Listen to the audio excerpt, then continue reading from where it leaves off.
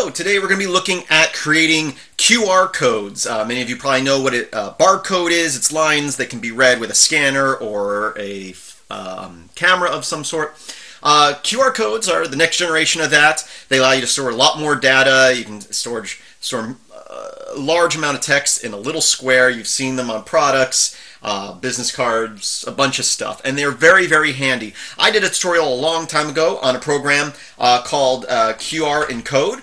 qrencode should be in a repository, so if you're on a Debian-based system, you can sudo apt install, you gotta spell install right, install qrencode. You know, if you're on Debian, Ubuntu, Linux Mint, use whatever package manager you like. Once it's installed, it's very simple to use. You just type qrencode, give it some text, such as http://films. Yeah, I'll only do 2 // films by chris.com, which is my website.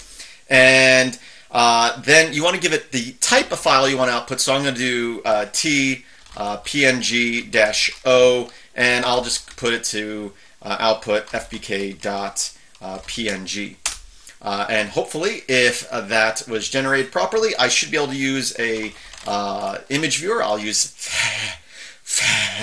I'm assuming is how you say that. So I'm going to use to display this PNG file, and there's a QR code. And let me just make sure that I typed everything right and it generated properly. Grab my cell phone, pointed at that, and sure enough, it says Film by Chris. Gives me the link there. You should be able to scan it watching this video if you're watching it at high enough resolution.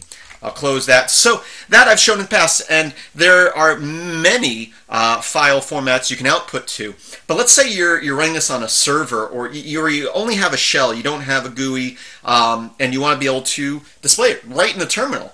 You want to display your QR code. Well, you have options. And so I'm going to do the same thing, but I'm going to erase my output file. And for type, I'm going to change it to UTF-8. Now if I do that, boom, we have a QR code right here using Unicode standards that you can scan with your phone or whatnot. So that's very useful. You can do it right there in your shell. And another option would be if for some reason you're running a shell that doesn't allow Unicode code standards, you do have another option, which is plain old ASCII. So you just change this to ASCII. Probably doesn't have to be capital, but I'll capitalize it all. And now you get this. Let me small down. So you wouldn't think that this works, but it does. Now my phone has a little trouble scanning like this, but if you do the same exact command but do a lowercase I at the end, you hit enter and it inverts it, and my phone can read this a lot easier. And it's just using the pound symbol, and it's creating a QR code in ASCII. And again, you wouldn't think this works, but it does. I can point my phone at this, it scans it, and we get the barcode on there. So there are 2 options to output your QR code right there in your shell script. I use this in a lot of my scripts that I'm going to be looking at here soon.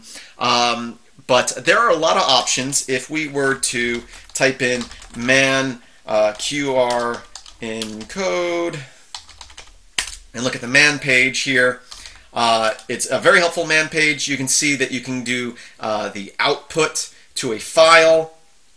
And if we come down here, there's a lot of options that we even play with. But you can set here the DPI, which is nice because you can set kind of the size of your QR code if you're outputting to a PNG. I don't know how that would work if you're working right in the shell. But look at all these different file formats you can save to. As we went over, ASCII, ASCII inverted, UTF-8, which is the Unicode standardization.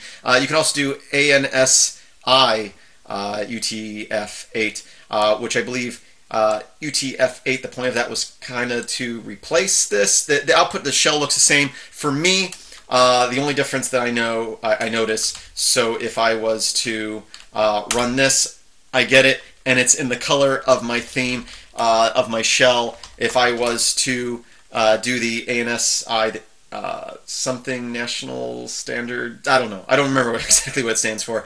It does the same thing, just in white. It doesn't match the theme. So I don't know the benefit of one over the other than I'm pretty sure. I don't know. I'm not even gonna guess. But there's a lot of help in here, and there's a few examples here on ways to use it. You can also pass it a text file. One thing that I do commonly is if you don't give it a string, you can pipe stuff into it. So if I was to run my date command, I can pipe that into here, and there now is a QR code with my time and date that I'm recording this. So you can pipe text from a command into a QR code and then scan it with your phone if for some reason you need to do that, which we'll talk about more as we get into utilizing this stuff, because there's a lot of scripts I have that I've created shortcut keys on my system. I press a shortcut key and I can get a QR code to scan to my phone, which is very useful for passing stuff to your phone.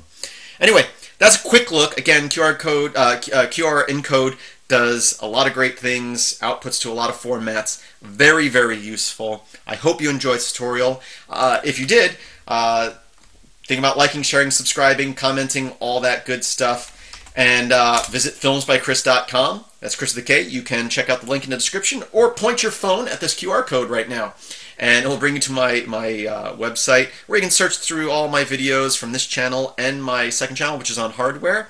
If you like it, be sure to like this video, comment, share, subscribe, all that good stuff. Support me over at patreon.com/MetalX1000. And there I would love, so let's actually do that. Patreon.com/MetalX1000. So go ahead and scan that QR code if I typed everything right, and it should bring you to a place where you can become a supporter, get early access and downloadable videos from me. I thank you for watching, and as always, I hope that you have a great day.